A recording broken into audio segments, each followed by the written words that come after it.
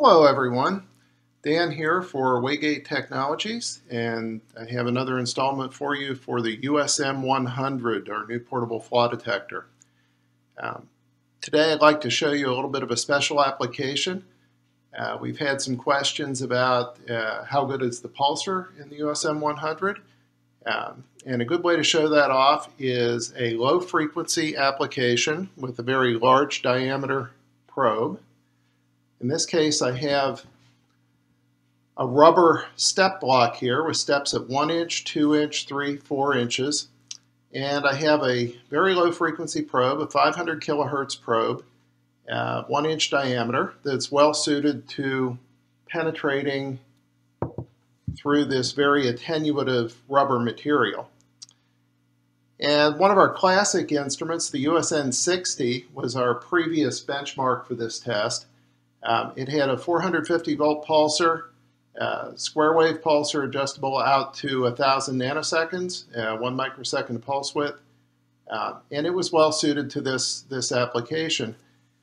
On the screen I have frozen the signal from the instrument optimized for setup with this probe and looking at the 4-inch thickness of the rubber step block.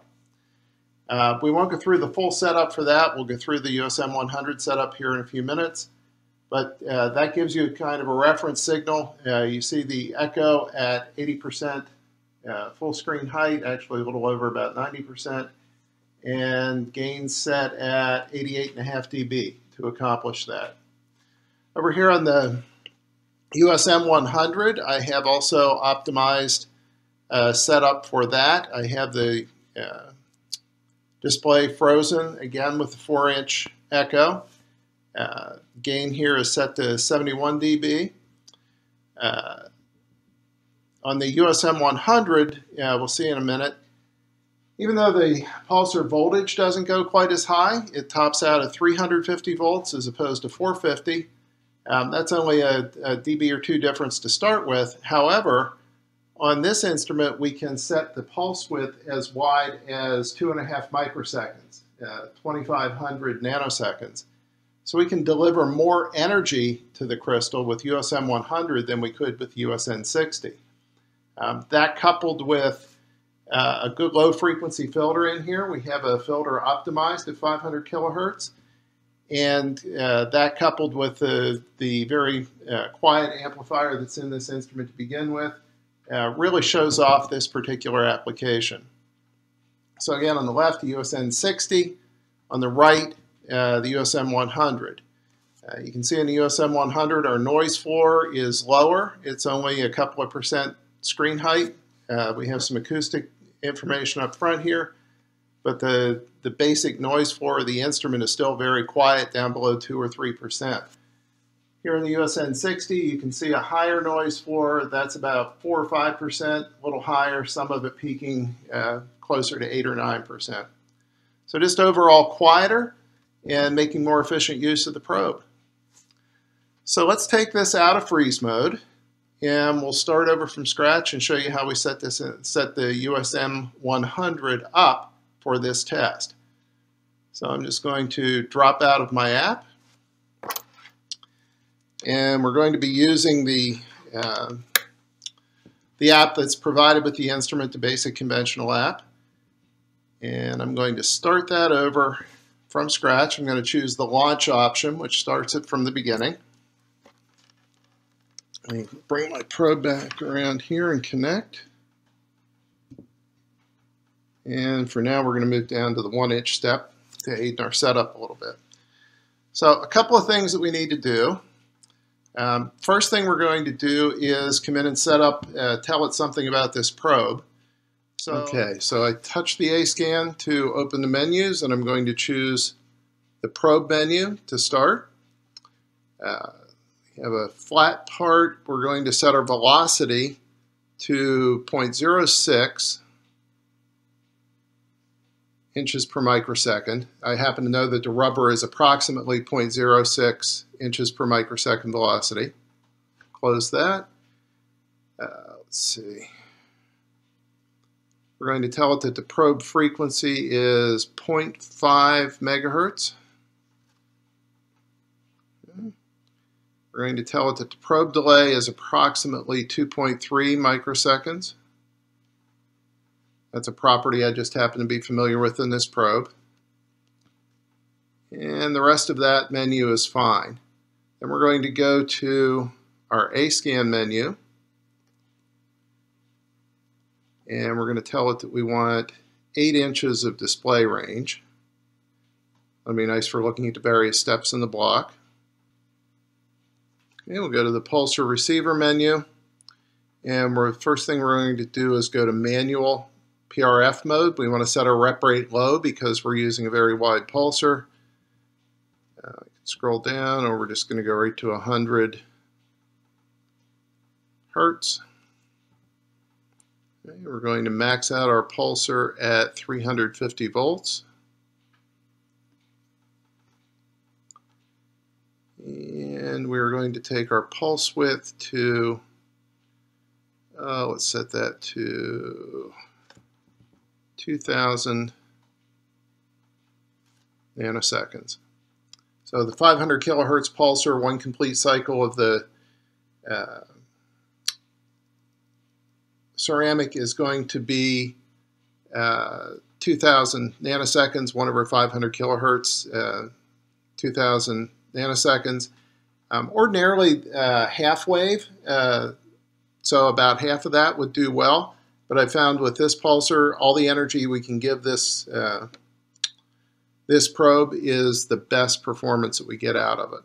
So we're going to call that 2000, and then we're going to close that menu.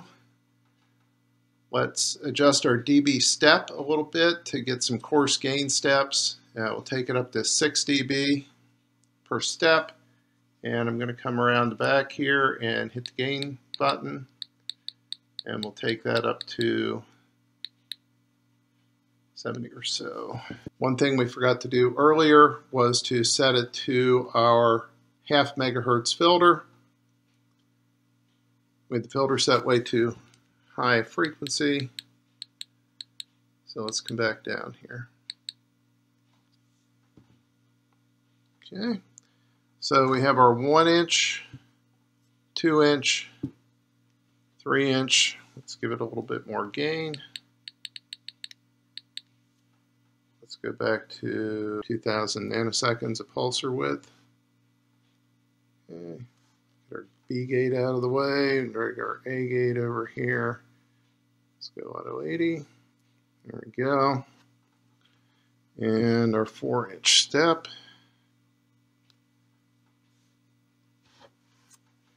80. I think we have very good coupling here. There we go, we're way high. Let's hit auto 80 again. Adjust back to there we go. Now we're back to about 81 dB. Nice quiet noise floor. 3 inches, 2 inches. So now let's take some of that gain out. We'll go back to our 1 and 2 inch steps, and we will advance to the next panel where we can do a 2-point calibration. So we're going to do our calibration at 1 inch and 2 inch. Take our gain down here over our 1 inch. So now we can swipe out the sidebar. So this is a special feature of the USM 100. We can swipe out the sidebar. And the sidebar menu, it's a special menu that's present on each of the panels, and it has some of the most commonly used controls for that panel right at your fingertips. So this is our 2-point calibration panel for velocity and probe delay. So the two of the most frequently used controls are going to be our reference 1 thickness. You know, what's the thickness of the first step we're going to look at, and what's the thickness of the second. So we're going to tell it we want to look at 1 inch and 2 inch. Okay, and we're going to do multi-step calibration, so I can swipe left to hide that menu again. My gate is already over my 1 inch echo. I can do auto 80 and hit calibration. Now it's telling me to go to the second step, reference 2, with 2-inch. So I can do that, do auto 80, calibrate, and it comes up with 0.0608 inches per microsecond and 2.214 microseconds of delay. So now we have our delay and velocity calibrated. You can see my gate reading up top here is telling me that I'm measuring 2 inches on that step.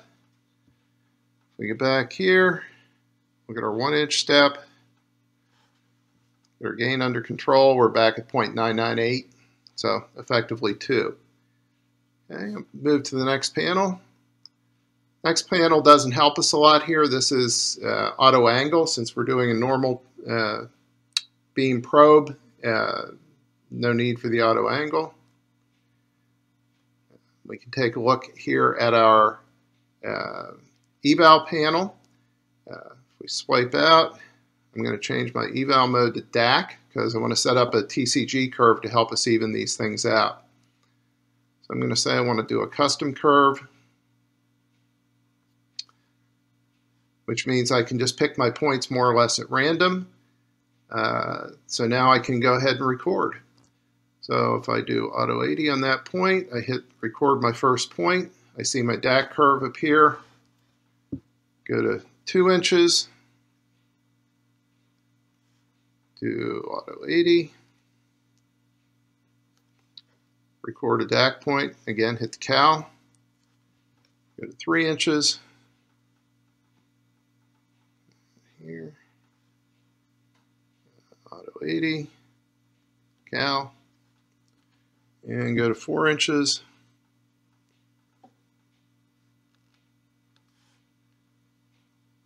Cal. Okay, so now I've got a DAC curve showing steps 1 through 4. And if I scroll down in this menu a little bit and I switch from DAC mode to TCG, now I have a gain curve set up for TCG, which allows me to get a nice echo on any of the 4 steps. It's a little hot there.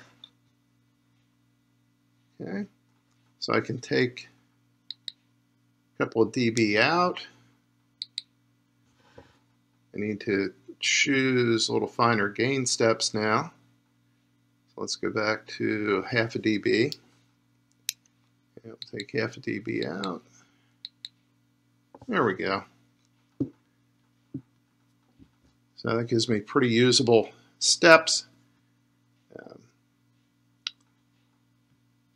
So there we go. We can hide that menu. So now we have a setup that allows us to take, if I widen my gate here, it's by touching and dragging on the screen. Maybe I want to go to a wider A scan. I think we had 8 inches on our USM 60, so let's set that up the same. Okay, so there's 8 inches. We're at half screen. Go to the 4-inch step. There's my, give it just a little bit more coupling. There we go. Take a little gain out. Okay, there we have, sort of an apples to apples comparison. Move our gate out of the way here so that you can see the echo nicely. Actually, let me bring that back here a second. Hide the menu. Oops. Hide the menu. Do an auto 80. Now we have apples to apples. 8 inches of range, just like on the 60. We have our echo at 80%. We're running live. I can scroll down here, hit the freeze button, and freeze that. So there's a good side-by-side comparison. Hope you enjoyed this. A good example of how using some of the various parameters of the pulsar can be used to really optimize the performance of a probe like this and get through very attenuative materials.